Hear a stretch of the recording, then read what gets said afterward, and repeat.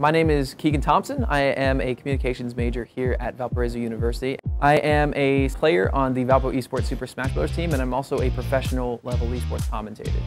I started just practicing Smash Brothers at home. I started going online, doing online tournaments, and Tristan Leonard, the lead director of the esports program here, reached out to me before I'd even heard about VALPO from back in Bethlehem, Pennsylvania, where I come from. And he asked me if I wanted to come here to play esports, so we set up a couple meetings and I decided I would go for a visit.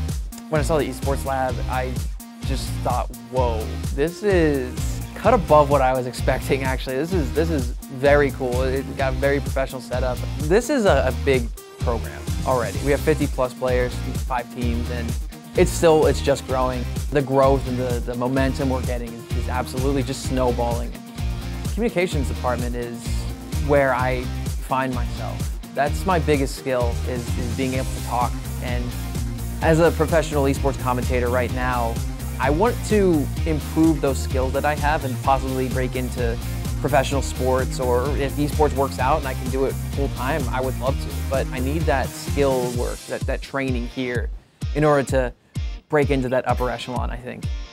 Balancing my major with what I'm doing in esports actually isn't as difficult as what some people might think. As I commentate this game professionally, I can incorporate a lot of what I learned in the classroom to that aspect of broadcasting, which is really fun. I feel like I have a leg up on the competition in that regard. I love my residence hall. I'm in Lankenau right now, and my roommate's actually a member of the Rocket League team. So, you know, I go watch their matches.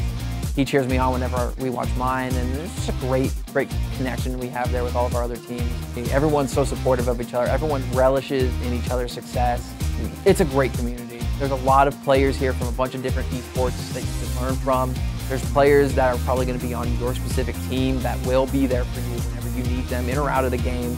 And it's a fun environment to be a part of. Anytime you are here to work, you have a good time. And I can't think of any better reason than that.